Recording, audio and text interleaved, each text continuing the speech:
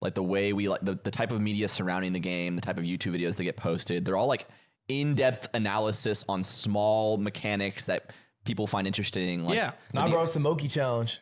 Dude, Moki's popping off lately. Yeah. My God, is he gonna get it done?